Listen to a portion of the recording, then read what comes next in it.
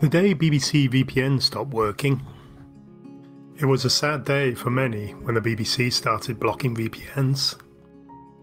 Many expat communities took it particularly hard. They relied on them to access UK television. Although not all the VPNs were blocked, I want to show you an alternative. Just watch this video. Okay, so a lot of people use VPNs. I'm going to show you a quick alternative and something I think you might be impressed with. Okay, I'm going to show you Smart DNS. It's like a VPN without the encryption, if you like. First of all, how to set it up. It's dead easy. Go to your control panel. This is on Windows 7, but it'll be in a similar place. Network Sharing Center, Local Area Connection, Properties, go to TCP/IP Version 4 and Properties there. And you see here there's two DNS servers. Put in your two Smart DNS servers into those boxes. That's all you do. You get those from the Smart DNS subscription service that you take out. They're usually quite a lot cheaper than VPNs, remember. Okay, so you stick them in there and you okay. Put them in any device, go onto your games console, media streamers, tablets, smartphone, doesn't matter. Showing you on the PC, Mac, it's okay. And that has basically Smart DNS enabled my PC. So this PC can now watch virtually anything. So for instance, let me go to iPlayer. Let's watch something on iPlayer. Louis Theroux. I'll just start it here.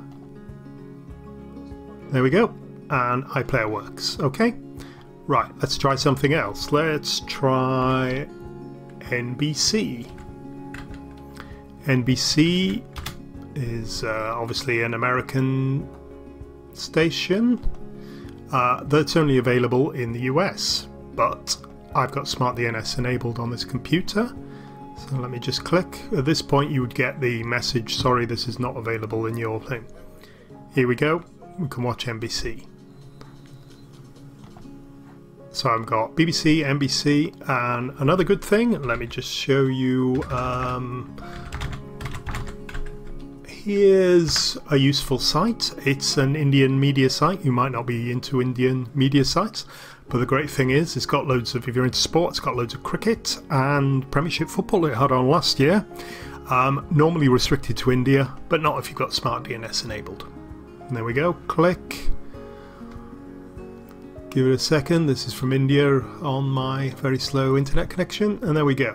You see now this is normally India only. So on a normal PC, if you go to hostar.com, you'll get blocked there. You'll say it's not available in your country.